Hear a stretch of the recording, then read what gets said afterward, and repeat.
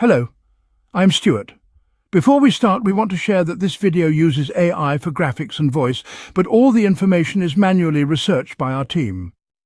Here in the video, we will share the details for the SteamVR error code 4. As per our research, the error comes when users try to run VR using the Steam Link app on devices like the Quest 2. The issue appears to be linked to driver conflicts or hardware settings. The first thing you should try is verifying the SteamVR files.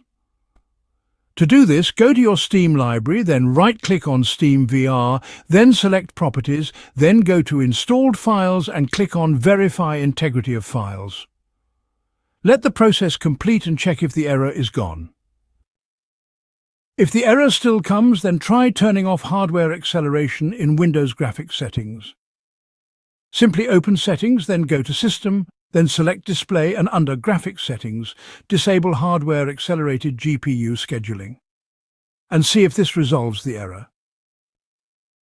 If the error still comes, then check if your device firmware or graphic drivers need any updates. If updates are available, install them and check again for the error. At last, if nothing helps, then uninstall your Nvidia drivers and switch to the default graphics driver provided by Windows 11. Once switched, restart your system and check if it works. Thanks for watching. This is all we have for the error. If this video helped, don't forget to like, share and subscribe. Have any questions or issues? Drop them in the comments below. See you in the next one.